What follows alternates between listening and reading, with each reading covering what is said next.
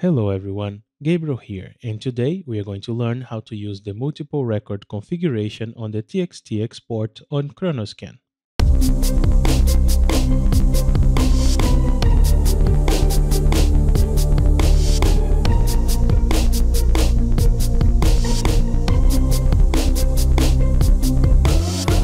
As you can see on our batch here, we have several invoice documents and statement documents. On the statement documents, we have a grid that we want to capture, but on the invoice documents, we do not want any grid captured. We are going to create a multiple record export configuration so we don't have the grid exported on the invoice files and have the grid exported on the statement files. As you can see here, we have a statement field, and we are going to use that field to tell ChronoScan whether we have a statement or not. On the onValidate code, you can see we have some code that will test for the existence of the statement word on the type field. If we have statement on the type field, we are going to have the value of the statement field set to true. And when we don't, I'm just going to set the default value for the field to false.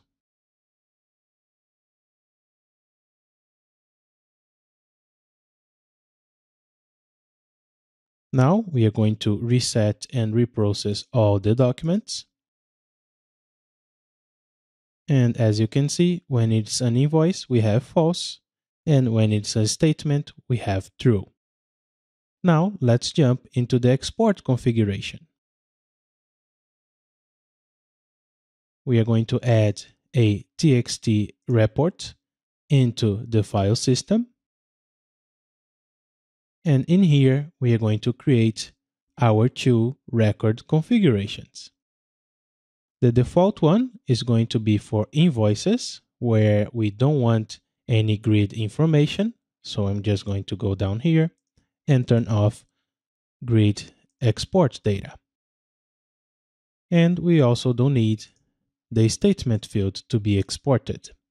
We only need type and invoice total. And then we are going to click on the Add Record Configuration button. And you'll see here a new record configuration available to edit.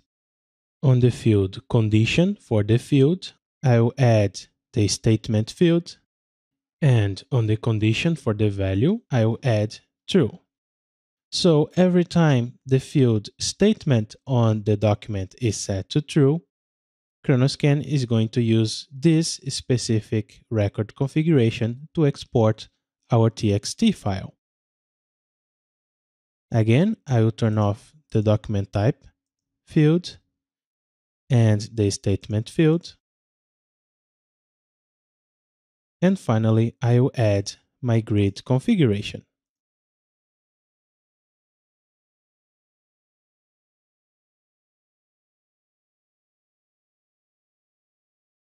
Now, when we click OK, we can set up our file system export. And after saving, we can actually go and export our TXT documents.